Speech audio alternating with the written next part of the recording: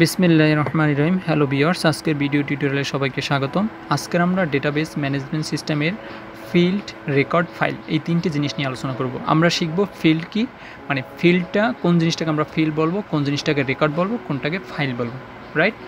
তাহলে প্রথমে দেখি এখানে ফিল্ড দেয়া আছে।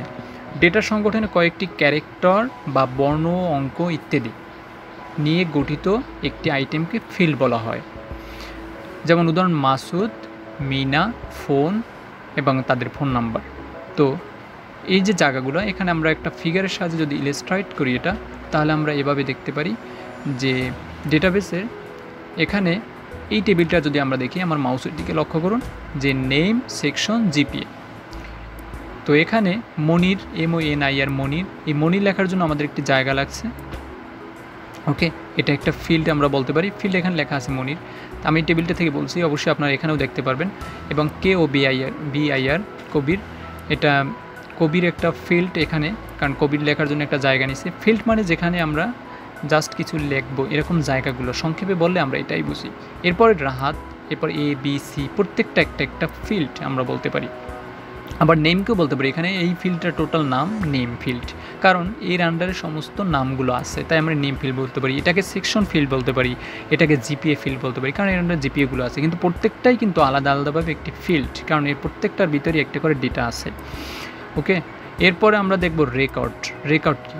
আমরা যদি এখানে ফলো করি এই ফিগারটা দিয়ে, যে রেকর্ড হলো, যেমন মনিরের রেকর্ড কি, মনির সেকশন এতে পড়ে এবং তার জিপিএ 4.50। এবং কবিরের রেকর্ড কি, কবিরের রেকর্ড হলো কবির সেকশন বিয়ে পড়ে এবং তার জিপিএ হলো 4.60। একজন ব্যক্তির, একটা টেবিলের আন্ডারে একজন ব্যক্তির যে ইনফরমেশন দেওয়া আছে, সম্পূর্ণ ইনফরমেশনটা মিলে আমরা কিন্তু একটা রেকর্ড বলবো। আমরা বাস্তবে যেটা বুঝি যে করিমের রেকর্ড কেমন, করিম কি ভালো ছেলে না খারাপ ছেলে, করিমের আব্বার নাম, তার মোটামুটি একটা বায়োডাটা কিন্তু চলে আসে। জাস্ট এর সাথে আমাদের ন্যাচারাল যে কথাবার্তা, তার সাথে কিন্তু এখানে লেখাপড়ার অবশ্যই মিল আছে। যে রেকর্ডটা কি, রেকর্ড একটা টেবিলের আন্ডারে যেগুলো থাকবে একজন ব্যক্তির সম্বন্ধে, সবগুলো মিলেই হবে তার রেকর্ড। যেমন এই রেকর্ডের এখানে যদি যেমন মাউসের দিকে ফলো করুন, মনির A 5.00, এটি একটি রেকর্ড। ওকে, এরপর আমরা দেখব ফাইল। ফাইলটা কি আসলে? ফাইলটা হলো, এখানে আমরা ফাইল, যে নামে আমরা সাধারণত একটা ফাইলের আন্ডারে অনেকগুলো টেবিল থাকতে পারে, একটা ফাইলের আন্ডারে অনেকজন ছাত্রের ইনফরমেশন থাকতে পারে, সেটা টেবিল আকারে থাকতে পারে, অন্যরকম থাকতে পারে, অনেকগুলো ছাত্রের অ্যাপ্লিকেশন থাকতে পারে।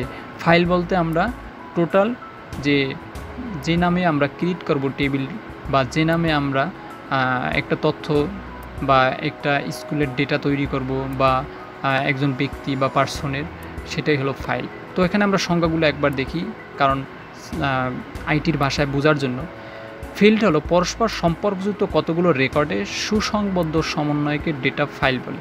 এটা ফাইল, যেমন শিক্ষকদের বেতন ফাইল, সম্মানী প্রদানের কার্ডের ফাইল, এটা আলাদা আলাদাভাবে আমরা ফাইল বলতে পারি। আবার সম্পূর্ণটা মিলে যে শিক্ষকদের বেতন ও সম্মানী প্রদানের রেকর্ড নিয়ে বেতন প্রদানের একটা ফাইল।